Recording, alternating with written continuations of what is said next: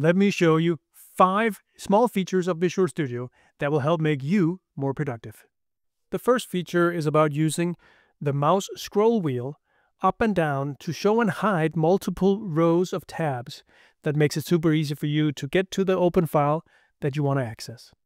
The next feature makes it very easy to insert multiple cursors into any code file. You simply hold Ctrl-Alt while you use the mouse to place the cursor. And now you have multiple edit points and you can type whatever you like.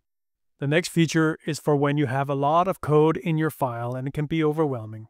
To collapse everything to definition, simply hit Ctrl-MO and it's now easy to see what is going on. Hit Ctrl-Z to undo or Ctrl-ML. When you're navigating between multiple open files, it can be difficult to figure out where in Solution Explorer those files belong.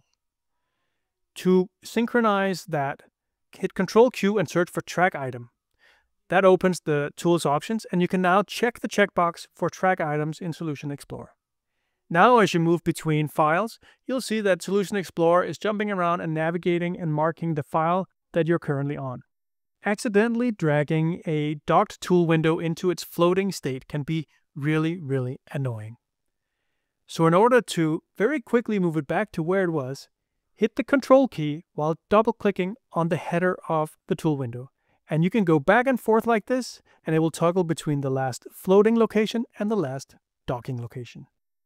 And for the final feature, you may know that if you hold down the Control key and scroll the mouse wheel, you'll zoom in and out of the editor. But if you hold down Shift, you will scroll horizontally instead. Remember to hit the like and subscribe buttons below to get more content like this in the future.